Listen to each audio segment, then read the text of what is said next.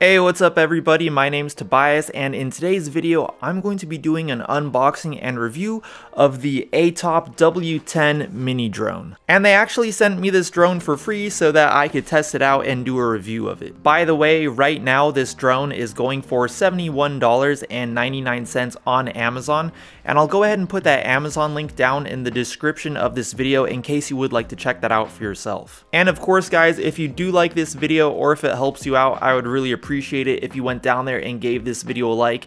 That would help me out so much. If you would like to see more videos by me in the future, make sure to hit that subscribe button and also that bell notifications button. And let's go ahead and jump straight into the unboxing.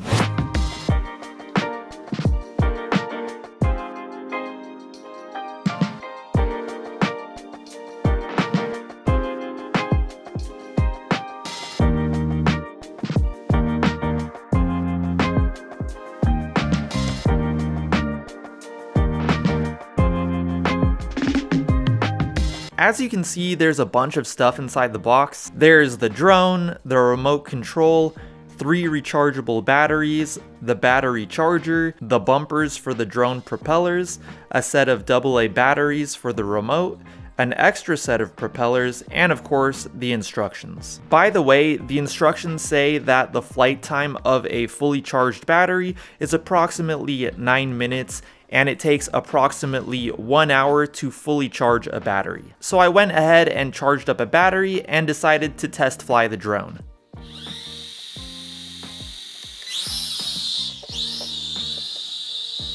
I flew the drone for a few seconds before crashing.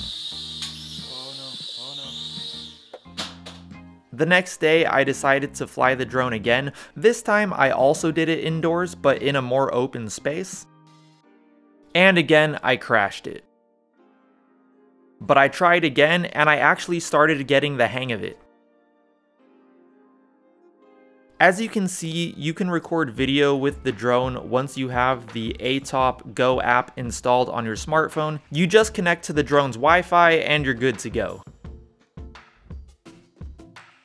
And I just wanted to mention really quick that this drone is more of a fun toy than an actual drone used for getting high quality video footage. As you saw, the camera on the drone is extremely small, and there is no gimbal, so it is pretty hard to get stable video footage. But for the price of this drone, I wasn't really expecting much more than what we're getting. The footage from the drone kind of reminds me of when a TV show tries to show the point of view of a housefly flying around inside the house. And another thing is that I wasn't really able to get the drone to just hover still. I always kind of had to compensate with the controller if I wanted to get the drone to kind of hover in one place. But like I said, after trying a few times, I kind of got the hang of the drone, and I even flew it outside a little bit also. At one point, I even crashed the drone into a plant, and the drone actually recovered on its own and kept on flying. When it comes to my final review of this drone, I think the price of $71 is pretty fair. Like I said earlier, this drone is more of a toy than it is a videography tool, and I had a lot of fun with it. They say that the working range between the drone and the remote control is between 50 and 60 meters.